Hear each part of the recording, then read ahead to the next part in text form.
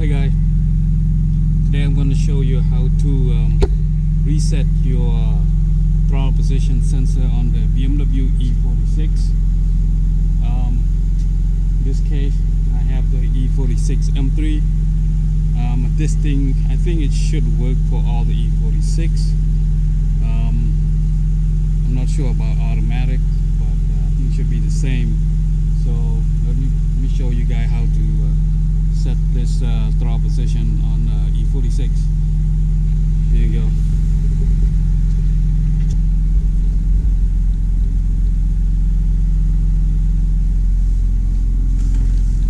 Alright. Okay. How to reset your throttle position sensor on the BMW E46. In this case, I do have an E46 M3 with the 6-speed manual transmission, and I think it will work with all the E46. I'm not sure about the automatic. What it is that your car been adapted to the way you drive. Maybe I would drive a little bit slow or too aggressive. How the way you drive, how sensitive is your gas pedal is. So those things will be reset it. So what you can do is just, you only need the key, and that's all. Put the key in ignition, press the gas pedal all the way, hold it, and then turn the key to position 2. Just like that. And then count to 10 seconds. So I'm going to start right here with my smartphone. Stopwatch. About 6, 7, 8, 9, 10 already. 10 seconds. Okay, you can stop and let go the gas and turn off the key. Let go of the gas and then reset this and start 10 seconds again. Don't do anything yet until you start. About 10 seconds after that, and you can go ahead and start the car. Now it's already 10 seconds. I'm going to stop it and then put the key back, and your throttle position sensor is reset. So you can start the car now.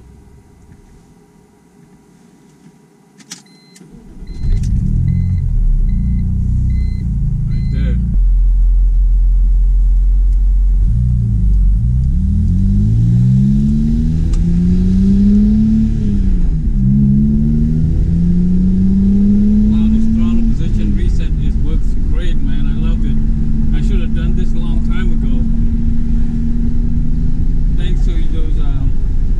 YouTube channel. That's why I love YouTube channel. I love you guys about car stuff. Just love it. Like every time.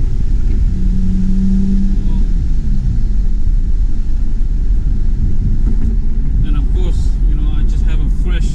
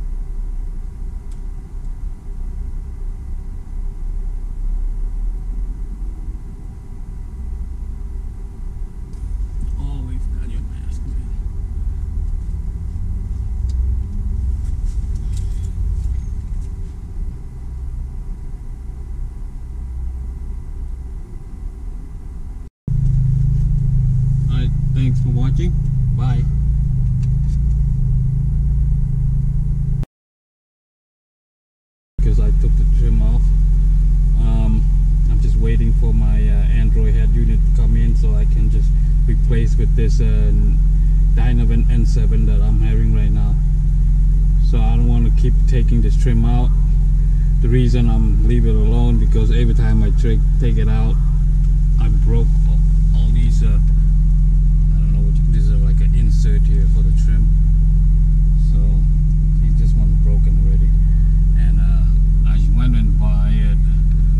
I bought this from a BMW dealer. You know, each one costs like $4. So I've been taking this off for a couple of times, and just keep breaking out. So that's why my cars look kind of naked inside right now. But once I got the head units come in, put it back in,